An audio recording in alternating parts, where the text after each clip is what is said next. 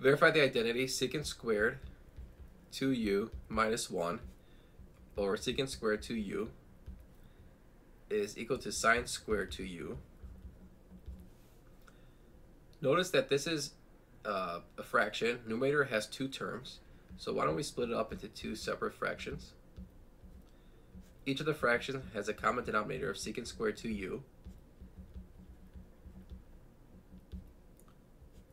Now secant squared over secant squared is just 1, and then we have 1 over secant squared. We know 1 over secant is 1 over cosine, which is cosine.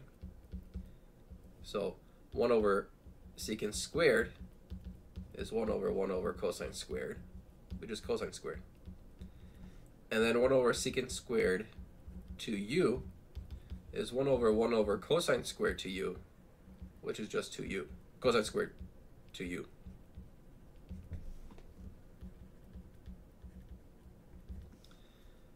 The next thing we have to know is that sine squared plus cosine squared is 1.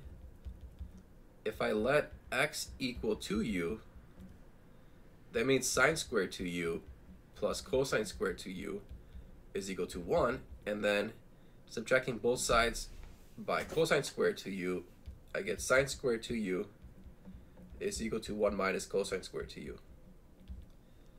So notice this is what I have, 1 minus cosine squared 2u, and that is equal to sine squared 2u. And so that verifies